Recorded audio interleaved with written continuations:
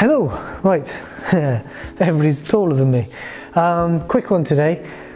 We've been talking about the muscles of the back, we've been talking about the muscles of the hip, and all sorts of bits and bobs, and we go into the pelvis and so on, and I feel like we're missing something out. And what I think we're missing is we're missing the muscles of the posterior abdominal wall.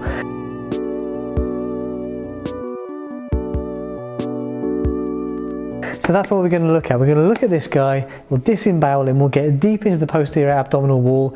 There are only a few muscles that I really want to mention, and we'll just point at them, say where they come from and go to, say what actions they contribute to, what movements they occur, and I've just got this skeleton to help point at things. All right, so, okay.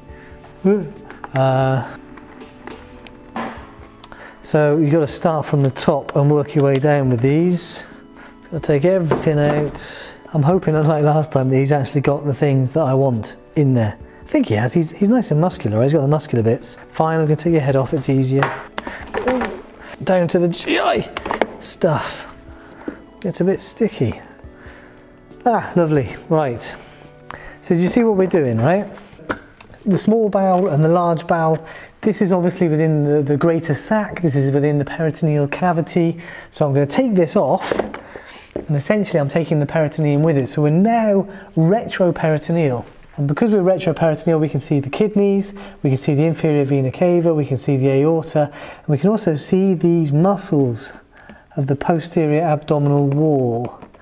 Now, what have we got? I think the most prominent muscle is here, and actually we can see two muscles. This larger muscle is psoas major, with a P, P-S-O-A-S, psoas major. And psoas major has psoas minor superficial to it. Now psoas major is running from the bodies and the transverse processes of the lumbar vertebrae, and can you see, look, it's running through the abdomen. This is the inguinal ligament here. There's the bladder. Look, this is the bony pelvis is down here. Here's the ilium, the iliac crest. The anterior superior iliac spine is here. The asis. So look, this muscle is running underneath the inguinal ligament, and it's going into the thigh. It's going into the femur. Here's the ilium. Here's the pubis. Here's the ischium. So there's the iliac crest here. These are the lumbar vertebrae, look, L1, L2, L3, L4, L5. These are the transverse processes here. There's that little diddy 12th rib, what's left of it. Little floating rib here. So this here, that is the lesser trochanter of the femur. This is the lesser trochanter, this is the greater trochanter right here. So psoas major runs from the lumbar vertebrae to the lesser trochanter of the femur. So when psoas major contracts, it can do a couple of things. Assuming the trunk is fixed, it will flex the hip, as in it'll pull on the femur. Say if you're led down and your femurs are fixed, your legs are fixed to the floor, then it'll contract and it'll lift the trunk up. So basically it brings the trunk and the femur closer together, flexion. The little muscle on top then is psoas minor. Many of us don't even have a psoas minor, and when we're dissecting cadavers, it's not always easy to see and pick out the difference between psoas minor and psoas major. Psoas minor runs from the bodies of the T12 and L1 vertebrae, and we're losing it here under the external iliac artery and external iliac vein, but it's going to run down to where the pubis meets the ilium, right down there. So it's going to have effect just between across the pelvis and the lumbar vertebrae, right? So it can help flex the trunk, but really it's such a weedy little thing. How useful is it in humans? I don't know. Now, here and here we have iliacus. And iliacus, look, it's a big, broad fan muscle, and it's coming from the iliac crest and the wing of the ilium. That's the smooth, large space of the ilium under here. And iliacus runs from the iliac crest and the iliac fossa to, again, the lesser trochanter. Now, this is going to have a similar function across the pelvis, between the pelvis and the femur, right? So it's going to give you flexion of the hip, flexion of the femur at the hip. So iliacus and psoas major often get talked about together and combined as iliopsoas. So that's 1, 2, 3. And the other muscle I want to point out is this one here. Now we can only see a bit of it here, even if I take the kidney off.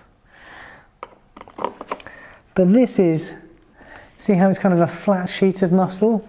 This is quadratus lumborum. So quadratus meaning quadrangular, so kind of rectangular in shape, lumborum of the lumbar region.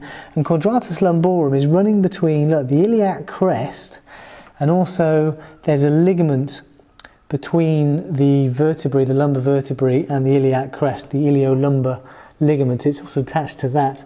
And then it's running up to the vertebrae, up to the transverse processes of L1, L2 and L3 vertebrae, and also the 12th rib. Now look, this is running in this direction and it's going between the vertebrae and the pelvis. So this is going to have a role in lateral flexion from side to side. It's one of the muscles I need to stretch to try and keep my, my hips and my pelvis working properly when I'm running so much. And also stabilising the pelvis relative to the vertebral column. So the quadratus lumborum muscle is actually quite important and very functional. Notice how when we're looking at the posterior abdominal wall, look, so across psoas major and psoas minor we can see the ureter running down here, and where psoas major is running down here we can see the common iliac artery running laterally to split into the external and internal iliac arteries. We can see the kidneys up here, so the inferior part of the kidney is upon psoas major, and look, here's quadratus lumborum and the kidney here. So these posterior abdominal wall structures that we often talk about lie upon these muscles of the posterior abdominal wall, which is why I wanted to include them. That's what I wanted to talk about. The other thing that forms much of the posterior abdominal wall is the diaphragm, because it's a big domed shape, right? And that dome means it's forming part of the anterior abdominal wall and also for part of the posterior abdominal wall. And we can see these slips here. And that's it. Of course, the muscles of the anterior abdominal wall, there are 3 layers in here. And we'll talk about those another day, probably when we talk about the inguinal canal. Okay. All right, those are the muscles of the posterior abdominal wall. Done. Ticked. See you next time.